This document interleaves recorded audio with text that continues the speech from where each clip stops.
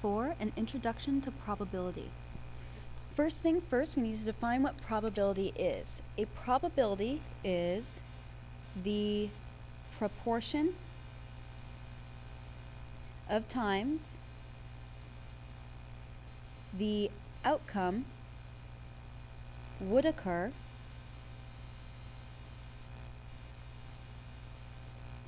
in a very long series of repetitions.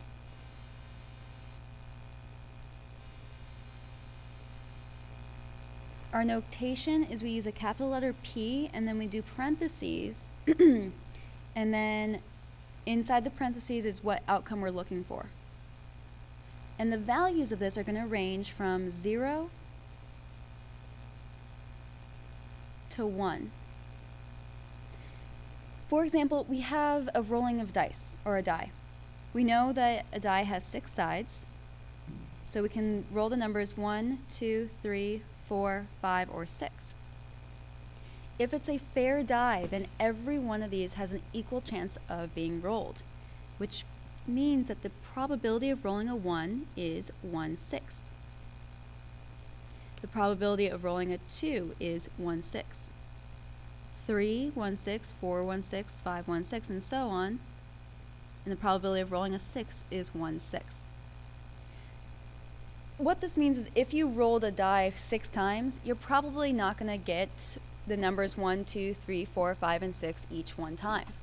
But if you rolled your die 100 times, or 1,000 times, or 1,000,000 times, then the proportion of times that you roll a 1 will be approximately 1/6. And actually, the more times you roll your die, the larger that number of experiments is, the more likely you are to be at that 1/6 number. Okay, this brings us to sample space. Sample space is the set, which means yes, we use set notation, but it's the set of all possible outcomes.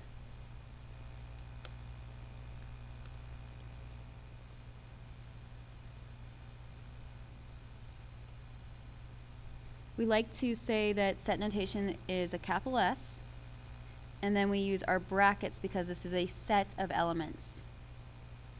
And we'll have elements A, B, C, D, and so on.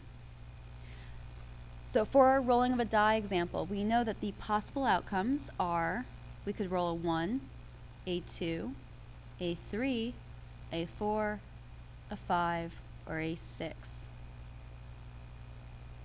If you want another example, just to make this clear, you could say the possibilities of what the numbers on your die add to. So if you roll 2 dice, the sum of their numbers. So that sample space would be, at lowest, we could have a 1 and a 1, which gives us 2. Then we get 3, 4, 5, 6, 7, 8, 9, 10, 11, all the way up to a 6 plus a 6, which is 12. The sample space is just what possible outcomes could we have. It's a listing of everything that could happen. And now we need to look at an event. An event is any outcome or set of outcomes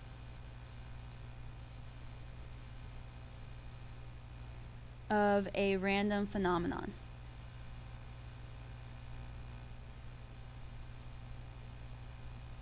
And this is a subset of the sample space. So for example, we might want to know the probability of a 1. In that case, the event is rolling a 1, in which case we have a 1/6. We might want to know the probability of rolling an odd number. So the event is rolling an odd, which is the probability of a 1 or a 3 or a 5. So the event in this first one is rolling a 1.